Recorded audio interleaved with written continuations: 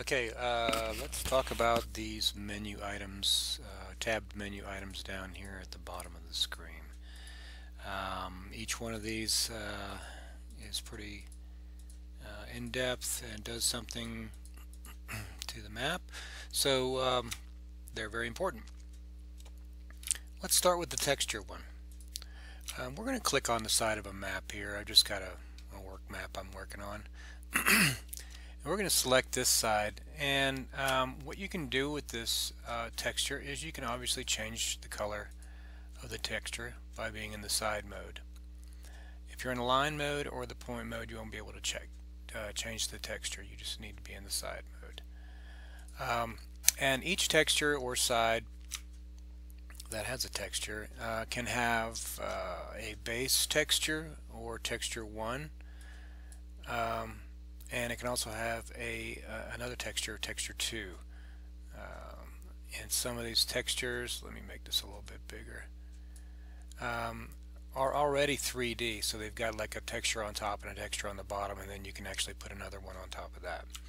So let's go about seeing how we do that. So if I don't want this texture and I want to keep using that texture, I'll copy that and I can just paste it right over top of it. As long as my first box is checked, I can use my bottom layer.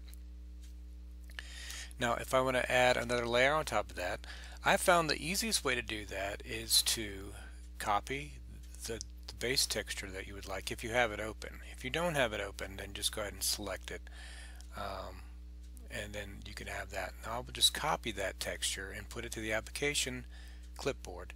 Then I would come down and grab a secondary texture like this, and see it's down here, and replace the first texture with this. So I'm going to hit Control C, copy that, then I'm going to hit paste, and this will paste the other texture back on because it's in the application clipboard. Now with the Windows clipboard that we just copied the ceiling texture to, we're going to Control V in the second spot, hit this arrow button so that it is actually selected, and you don't need to have use second on it. That's only when you're going to be copying over. But now we have the rock 097 and the ceiling 05-light, and you'll see it has dash light next to it. That means it can be used as a light source. Some of these secondary textures are not light sources. That's not a light source. That is. Now when I click my right mouse button or my left mouse button, that'll select the first texture. If I click my second mouse button, that'll click it on the second texture. If you want to do it that way, that's kind of quick. Okay, so I want to copy this texture to this section right there.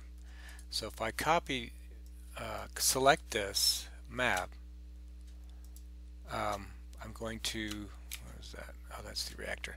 I'm going to need to have both of these boxes selected so that it takes the first and the second texture. So I'll copy these, and now when I go to paste this, they'll both be there. Okay. Now say I don't like that and I want to copy this texture back over these two again. So I'll just hit copy and then paste on top. Now before I do this, before I paste on top, if I have this deselected and I'm just going to be copying the first on there, then when I hit paste, the light stays. But if I use the second and I don't do anything, not recopy it, and I hit paste, then it'll still automatically pull because it still remembers the information from this cube. Okay, so that's kind of what those are for. These are for your textures, first and second textures, copy and paste obviously. If I want to paste everything that's touching this cube, that would mean this cube, this cube, this cube, this cube, this cube, this cube, this cube. I would need to use second, so I'd hit paste on that. Paste. Since this doesn't have a second, it's different from what that was, so I had to do that individually. But as long as they have first and second textures, then you should be okay. So say I wanted to take and change all of the green textures in this map to orange. I could tag those textures, and then everything that's green, that's touching, this is all touching, even as here, it has to have one line touching it in order to be selected. Otherwise, go here, tag it somewhere else, and tag textures. You can do it there next time. So here we are, tag textures. I can then go in here and take everything and change it to whatever texture I like. You know, so it's like that. Okay, I'm going to go back. Alright, now I'm in another green, not the same. But that shows how you do that. Now everything's got these yellow, orange outlines on them, and that means those cubes or surfaces or sides are selected. So if you're going to do anything else, they will be affected. So Control M, as in mother, will deselect those. So then you can begin working on something else. So we've talked about that. Let's talk about the alignment of textures. Sometimes you can get textures that aren't lined up correctly. This is like they look like this. Let me zoom in. If you can see, this little texture is squished. This is kind of stretched. This is normal. So what you can do, tag plane, which will tag the whole plane. This will be the alignment. So I'll align one thing. If you hit again, it doesn't do anything. But if you hit this one, this will select more than one. So this will highlight these two, or affect these two as well, and any others that are out of line. So this one selects one, this one selects multiple, and this one is a general, it's an alignment, but it works for things like when you've got lines or something like that and they're not lining up because you're going up and down a hallway or something. These happen to be straight, so they're going to line up anyway. But you'll use these in other instances. But this is also this lines everything up to related to this particular square. And let's see, you can take this square, you can rotate it individually of itself by doing this, or putting in values however you want. This will move it up and down, this will move it left to right, and this will do something like stretch it out from center on, which can be helpful in some cases. This will stretch it up vertically. Okay, if you're sick of all this, come back, and if you're just working on one, just hit this and it'll realign that back together. So these are just your alignment buttons. This is a massive align. This is just some inputs for moving things smaller increments. I've never unchecked that, so I don't know what that does. If you have a texture 2 on here, so I'm going to copy this. I'm going to put texture 2, I'm going to put this here. If you want that to be aligned differently, texture 2 rotation applies to that only. It'll align these however you need them. Okay, let's see, let's do, okay, the other things about texture involve lighting, and that's this. These values here are the corners, so the top left, this is the top right, bottom left, bottom right, and we'll mess with that in a little bit. And this is your brightness that takes that individual texture, and if you make it bright, all of those textures, so including these, and if you have these anywhere else in the mine, will go to 100%. Okay, so that's all we're going to discuss on textures right now. Let's move over to segments. Segments, this tab is for an individual block. So this block itself right here we're going to mess with. If you'll see, this is segment number 38 or block number 38. It has no function, if I did want to make this a fuel center, I could now make this a fuel center, and then when I fly up in there I'll start regaining energy. I could make this a reactor room, which will mean nothing will spawn in there, no missiles or weapons will spawn there. There's a limitation of, I believe, 50 reactor cubes, if I'm not mistaken. Could be more. But basically you make this a fuel center, or a reactor room if you need to. Other than that, it's set at none, unless you're making, of course, team stuff and you want to do goals. But that's what that does. The function tells you what this cube does. Most of the time it's just set to none. You can have a default texture set in there if you want. I never use these two. Let's see. Okay, so now we're talking about the sides. So side 1, side 2, side 3, side 4, side 5, and 6. This is side 6. This is the point right here. Whenever you're moving your map around, you see where that center space line is? If I want to get to this cube right here, I just move it over to there. Set it up like that. I'm that far away. Pull it down. Get over there. Now I can zoom into that cube. Same thing for over here. Just kind of rotate your mouse around a little bit and get it where you need to be. Then you can work on it. Okay, so this is side 6. This is point 1, point 2, point 3, and point 4. And out of those points there's an X, Y, and Z. X, Y, and Z. Okay, so you're going to be coming in different directions. If I change this to 80 and hit apply, you'll see what happens. It pulls it to the left a little bit, and that's not. If I'm fixing it, that's what I would do. That's how I can get to that point. You change things this way from this section here. I like 30. Okay, so whatever we're going to do there. That's how what that is for. These segment and the point adjustments. You move the point to where you need it to be to line it up to have this cube that you need. Let's see what else is here. Add bot maker, add equipment maker, add fuel center. This is just repeating what function is. Okay, so that's what that is. There's no walls in here. Well, this is wall details, but there's no triggers or anything like that. That's used for D2.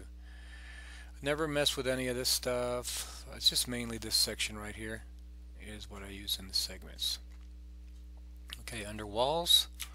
Now if we are here, we want to put in a wall somewhere. Let's find a section we can put a wall. Okay, we're going to put a wall right here. It's not a good place for a wall, but it'll work for this purpose. So there's different types of walls. This is what you're going to add a wall. You come up here and you select what type of wall you want. If you want a normal wall, you hit. This is the texture it's going to use.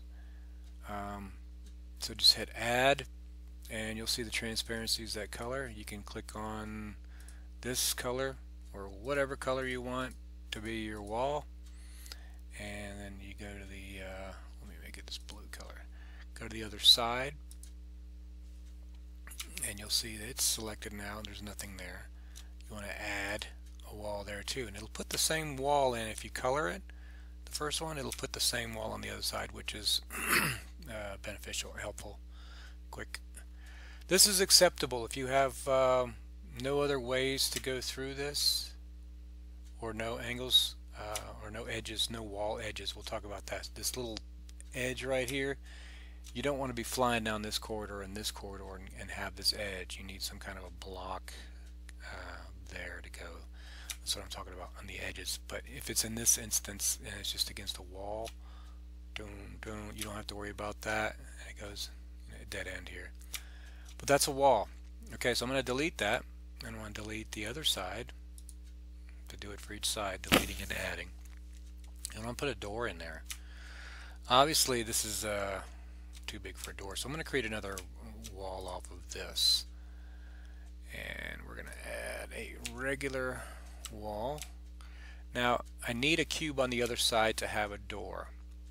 So let me put an extra cube, and I will put my door here on this, and I use my arrow keys to select that side. And now I want to take the type here and change it to door. I'm going to hit add, and at first door it adds is the default door 1 down here. This is your first door. I can change this to this door here by right clicking on this. And now go to the other side and hit add, and I've got 2 doors on each side. Make sure your transparency is up there. And that's all there is to adding a door. Make sure the door is on auto, otherwise you'll fly and click on it, it'll be locked. So make sure you always have it selected on auto. Sometimes it goes to locked for some reason, but make sure that's on it. If you are adding a door to get out of the mine, then you will, same thing, you'll go to your arrow keys and select the wall, the open wall, and you will add an exit. It'll add a door 13, and I believe the other side gets automatically filled in. Yes, these doors, if you put standard in, it'll add a standard door, front and back. So let's try that. Insert another wall, standard door, both sides. I can go and change my texture by right clicking on the door I want over here, and there we go. Make sure it says auto, both sides say auto, and that's how you add a door. If you wanted to add a wall of energy fuel cells, just do that, and there's your fuel cells. Easy peasy. It's all, and that puts both sides. These will add both sides, these will add both sides. But if you're just doing if just adding a one side wall is an illusion, and one side could be normal. You could pop through one and not be able to come through the other one. That, I guess, would be a nice way to do those individually. So basically, when you're adding any walls or doors, just click on the cube you want, cycle through to the open wall area where you would like the wall to be, and you can add them as you want. And I would suggest you use either, if you're using doors, just add a door here. If you're just going to put a wall up, use it here, and come back and change your wall. Right click on your wall pattern, go to the other side and add it that way. So you can only put standard walls in, oops, let me do this pattern. You can only put walls in spaces where they're all, and this is a regular hard up wall, this is a regular, or a built wall. So on the other side of this, there's space. On the other side of this, there's another cube. So that's the reason for adding a wall. If you're just going to add a door or fuel cells or anything that's already pre-made, you can do that here. And that pretty much sums up that. Going to triggers. Triggers in D1 doesn't apply. Pretty much I haven't used them. Objects, let's talk about objects. Objects are the reactors, the players, the weapons, the power-ups, all that stuff. Those are the objects in the mine. Anything that's inside a cube is an object. And we will now click on this cube, and I want to add by inserting a object. We'll insert a player, and you can go up to the top and insert one there. You can also, let me delete him, you can also come down here and you can add anything at all. This will be player 1 usually. Add him, and there he is. Okay, so we've got we can add a player there. If I want to add a gun, I will come in here and I will let's see, the quickest way to do this would be just to add another player and then change him to a power-up and make it a laser gun. And if you want more than one laser gun there, you hit add. If you want to put some quads in there, hit another one, and then come up here and change it on the ID to quad lasers. Now you have 3 regular lasers and a quad laser. That's how you add the items. If you want to add anything at all, just take that last item and just add it there. It's the quickest way, and then just change the ID to something else. I want to put in a mega missile. There's your mega missile. I want to add something else. Add that and change it to a plasma cannon. Now we've got a plasma cannon. You can see we're getting our items in there, and then just as you go, you want to spread things out so that they are not all clumped together, and put your spawn points in places where there are not high traffic areas. It sucks to spawn and be in the middle of combat and just instantly die. It's no fun for anyone. So try to put your spawn points in places that people aren't usually hanging out at. That's a good spawn point. Usually up in the air if there's any high areas. Usually in a corner somewhere, off somewhere, not in a corridor. Usually there may be fighting there. But try to find a spot either up and away that you can spawn to. Everybody will appreciate it because nobody likes dying right when they spawn in. Try to keep your guns separated or spread out too. Typically on a medium map, 2 to 3 of a certain weapon is enough. On smaller maps, 1 to 2. On larger maps, of course, however many you want. And of course anybody can 2x this stuff, so it's not a big deal. Let's see, anything else to do here? No. Okay, well, if you've positioning, so if you got an item here, there's player 1, or no, it's player 2, and say he's facing that way, but I want him to face more to the left. I can go to my position here and I can change his heading and hit apply, and he'll go where I tell him to go. I can change his pitch to be anything, so he's looking straight up. So that's how you move your guys around. You can actually make him so he is like back a bit. He's turned a bit. His location can be, let's see, where are we at? Apply. He's 20 in that cube. This happens to be in the cube parameter. So if you want to move him back a bit, can do that. He's up against the wall spawning there instead of out in the open. That could make a big difference in missile fire. So experiment around the positions that you want to put them, and you can move any of your items, any of your power-ups too. So I mean, if I had this mega missile and I really wanted to get it closer to the wall, it may be too close. Whoops, that's the wrong way. Let's say 40. Is that going to be in the? No, it's not even in the 30. It's not 30. It's 430. Apply. Here we go. So yeah, if I wanted to get my power-ups against the wall and not be so out in the open, so that you have to reach around to get them. So that's a part of a map flying too. Now I have to fly in a different pattern to get my weapons. That could affect gameplay. That's another thing you can do. Okay, objects, effects. I don't use any of this stuff. I think that's all D2 anyway. Lighting. Woohoo. let's save this for last and go to, and reactors pretty much default, leave that alone. Mission, we've talked about that.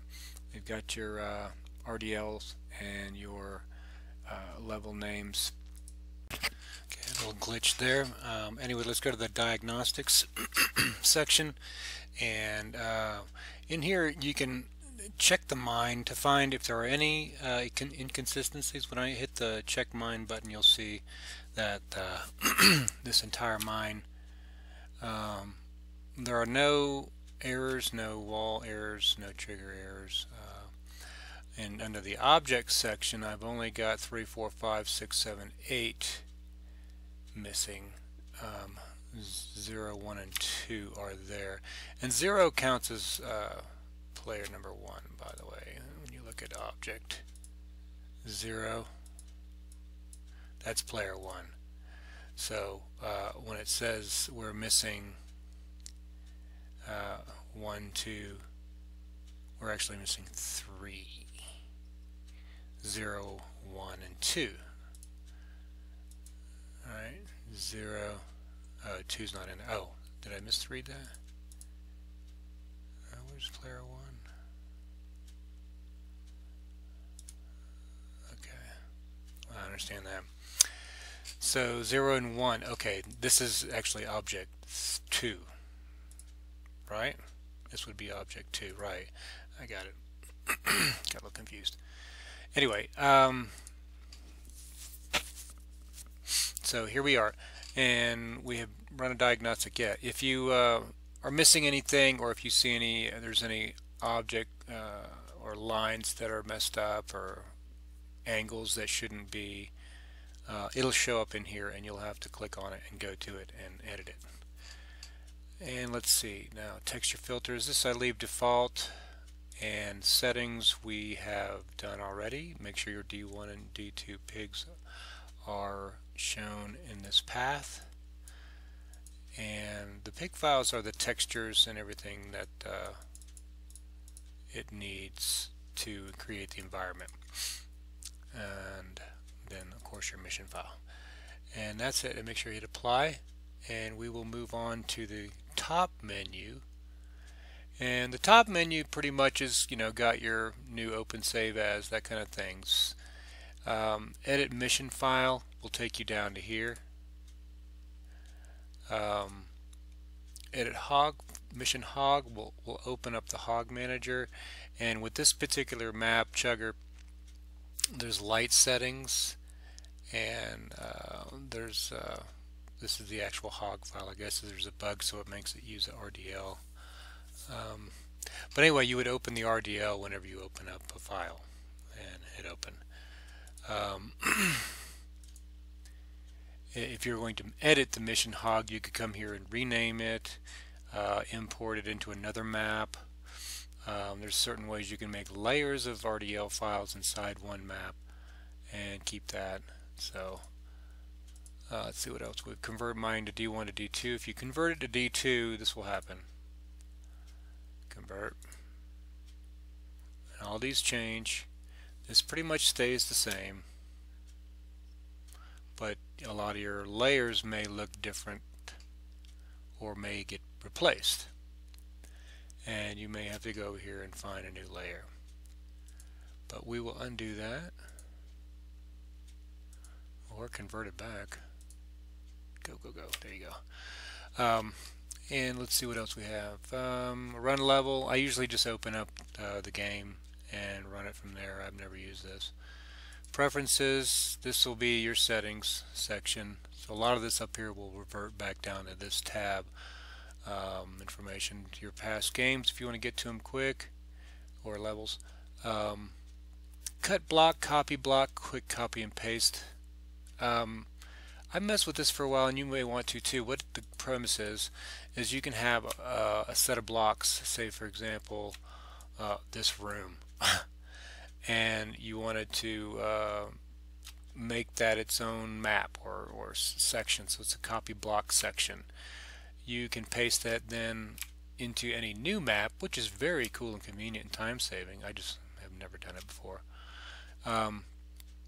but you need to have the dimensions of the pasting block, so this would be pasting onto a block that matches this in a mirrored image. You know what I mean? So any end that you have has to match up with whatever end here, and so typically it would be like one, I don't know, not one, but it could be any, if you have the same side, you know, the same plane on another plane, you could copy this onto another map and just start adding on that way. That could be very efficient. So that's what those are for. Copy other segments textures. Yeah, that's just copy. Tag, untag, tag all, and untag all. You'll see over to the right some of these buttons here. When I was saying Control M will deselect cubes. So like right now, I want to hit unselect all. That would have been Control M. Okay, edit. That's tagging. If I want to tag a side, you know, M or cube, I'm in cube mode or block mode. If I were in side mode, let me deselect that, and I went here, tag untag, it would just tag that one side. That's what M is, and you can see that. View to editor toolbar is not shown by default, so if you want to see that, you'll need to click that and you can get to that, and that's the same as your keypad. Full screen mode just means it's going to, that's kind of like here, this button. It shows you the whole map. It gets rid of all the menu items, which is kind of a cool way to check out a map. And we added all this crap. Let's get rid of that. Yeah, it's a cool way to check it out. View, not full screen. Again, the refresh on this is weird. View textures, obviously zoom in, zoom out, same as your number pad items. You want to use that. Fit to view, toggle pan, rotate, all this stuff. Rotate horizontally left, you know, you can do that with your mouse. Don't even mess with that stuff. Rotate center on current cube. It'll do that, you know. And then there is a shift and a home button for that, which you can use just for viewing stuff. If you want to view all the lines, this is what it looks like. And when I was saying before about the cursor can get lost in one of these things, can kinda, I guess. But that's useful for when you want to see how things line up. You want to see how your cube structure is. And we've got you know, these thin middles inside these two top cubes, which allows for this type of design where you have you can create a walkway all the way across, and I think I did do that in another map. This transcended into that. But anyway, you need to decide ahead of time how you want to set your blocks up to. So alright, let me get back to where I was. Under view, texture map just means it brings you back to the texture, and on this left hand side you have all of the textures, but if you just want to see the ones that you have used already in this map, then you would just do that. And that way, if you want to say, look, I want to select all of these textures and just, you know, brighten them or lessen them, you know, I can do that here and just and quickly find them, or change something, a palette of textures that I want to use, and just use them over here. That's kind of something you can do. And where were we? View. Walls, you can see now if we have any walls. Here's a wall. The walls, you'll tell that they've been made, have X's in them, and you can see. So if I don't want to view that X, I just, you know, distracting me, I do that. Special cubes are going to be fuel centers, and yeah, things like that. I don't have any fuel centers in here, so we're not going to see those. Lights.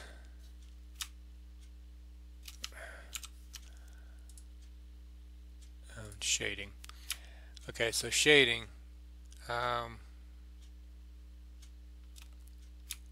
This has red on it because of these red lights. They're giving that off. But you'll see this is the way the map is going to look when it's being played. If I were to save at that moment. In the lights section here, you can do a lot more with that. So this shading just basically shows you the lights with and without the lights. Delta shading, have no idea what that is. These will let you view. I have never messed with this either, so just leave that the way it is. Select next object. We'll just select the next one. Previous object. Next segment. That kind of thing. I never use any of this stuff. Next side, previous side. I look at the keyboard shortcuts and see if I need it. Previous line. They're kind of, after a while you start, getting next point, next line, L, P, it's that kind of thing. If you want to insert a segment, so we're going to hit our side mode over here. What does it say? I want to insert a segment. Insert a segment. You want to hit a normal one. Boom. There it is. You want to hit a reactor. Boom. It's a reactor cube. Okay. Delete that. Whoop, whoop, whoop, whoop, whoop. Delete that. Inserting doors, inserting triggers, inserting walls. Now all of these we saw down in this section. All of the doors we saw, all of the exits in that. The triggers we won't be using. The objects we can see obviously down here. So this is pretty much a useless menu item. This delete cube object wall. Obviously delete on your keyboard will do that, and you can do it this way, or you just can select on it and delete it that way with the keyboard. Join, separate. This is good if you have let's see, another cube out there and you want to make something off of that. So you would come to this side, join, separate sides. Boom, that is no longer connected to that, and therefore the shading no longer gets pulled from this side, so it develops its own shading. But you can now go inside there and reduce that and make it its own cube. You can do that again up here and make another one, and then make a hallway, or however you want to do it purpose wise. And then if you wanted to connect them again, you would select one side, hit spacebar, select this side which is not lit, view shading, turn that off.